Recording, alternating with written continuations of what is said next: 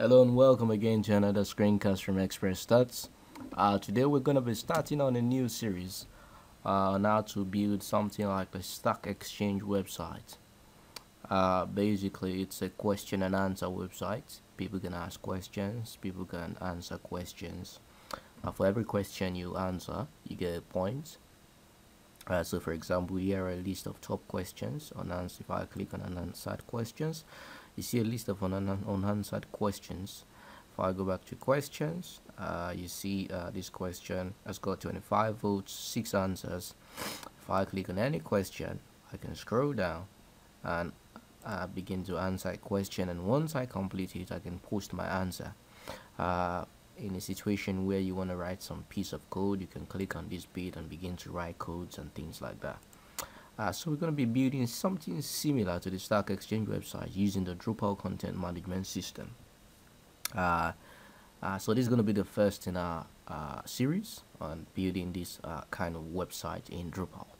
To start out today, we're going to be working with the answer module and the syntax highlighter module and the syntax highlighter insert module. So to start out with this tutorial, first then let's quickly download the answers module from the Drupal website. I'll be using the drush command prompt. For those who do not know how to use the drush command prompt, you could go here, download the file and extract it into your sites or modules folder. So right, to start out, let's quickly download the answers module. So I download drush, download answers.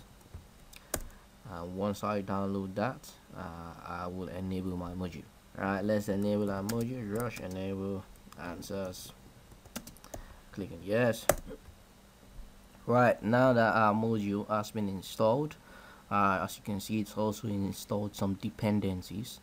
So if you're not using the drush command line, you want to download all these dependencies before you start. So let's refresh our website. Alright, so if we want to add a new question, we could go to add content and click on question.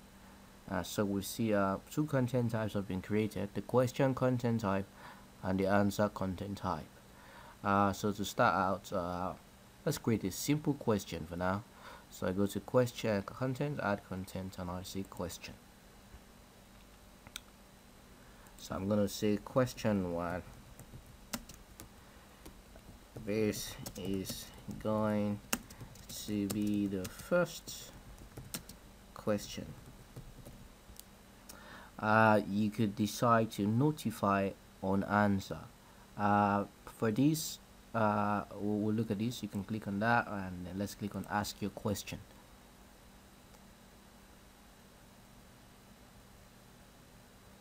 So once this is done, our first question is created, and just by below it, the content, we find a new link called post and answer. Right, to make this tutorial work properly, we're going to be creating another user that we're going to be using to work alongside this the admin user. So let's go ahead and create a new user. Add user. Call it user 1.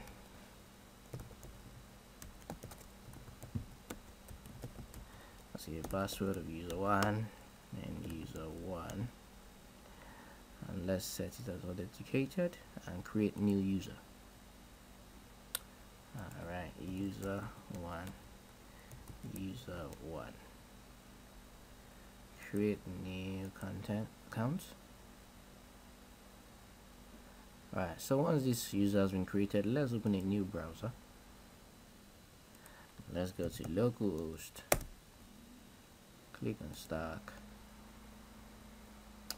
Let's log in with user 1 and user 1. Click on login, and we should be logged on to our website.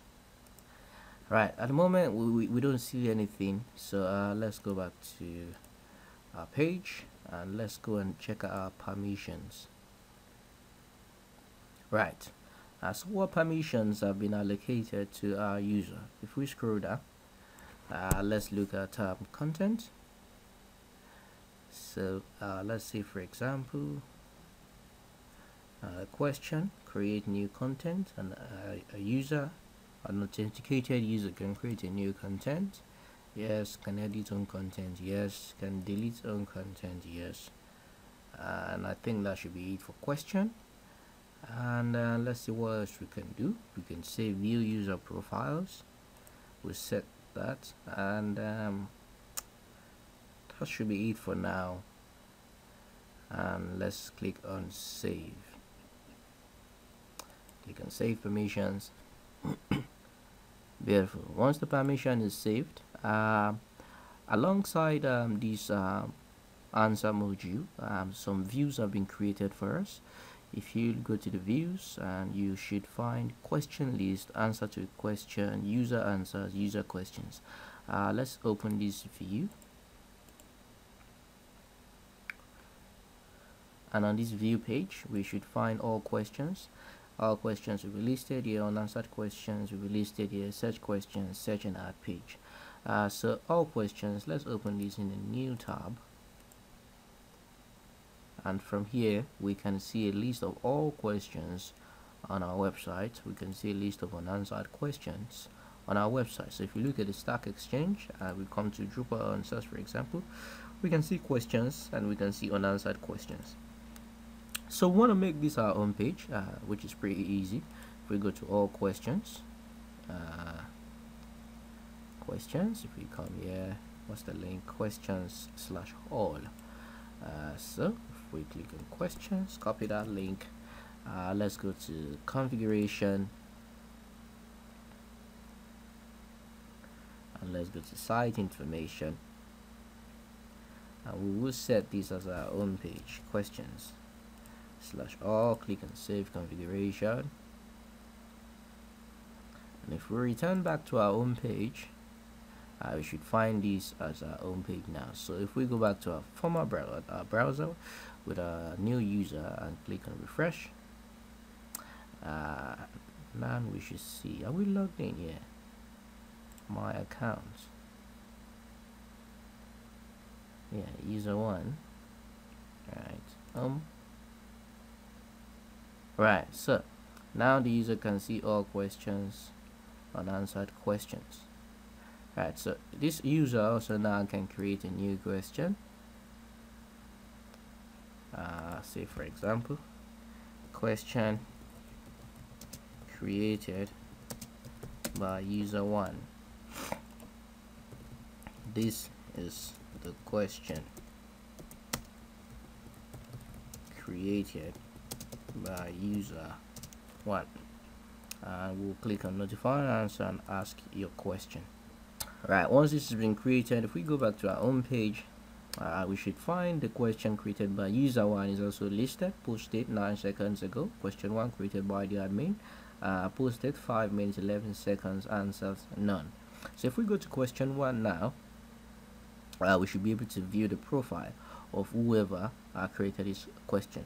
Come back to home page, and if we also return here and click on all questions, now the question created by user 1 is listed just like here. So for example, if I come here, this question was created by Steven. If I click on Steven, it shows me the profile of Steven. So that's what we've achieved here by allowing users view the profile of other users. Now we can also see the posted answers are none. Right, the next bit is let's try and answer a question. If I click on question 1, no answer yet. I think user 1 cannot create an answer. So let's check our permissions. If we come back here, permissions, answer, create new content, yes. Edit own content, yes. Delete own content, yes. And we will click on save permissions. So with that, user 1 now should be able to answer any question. Once that's saved, if we come back here and refresh, we should find out that user 1 can now post an answer. So let's post an answer. We'll call this this is the answer. answer to the admin question.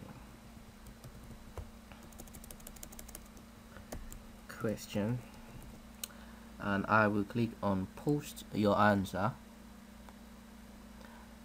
and now we should find out that this question has an answer. If we come back here and we go back to our home page, we should find out now that question 1 has got one answer. Question created by user 1 has got no answer. So now if we click on the unanswered questions tab, we should find only one of the questions being listed here. So in this first part of our tutorial, we've learned how to install the answers module. We've created two users, the admin user and the user 1.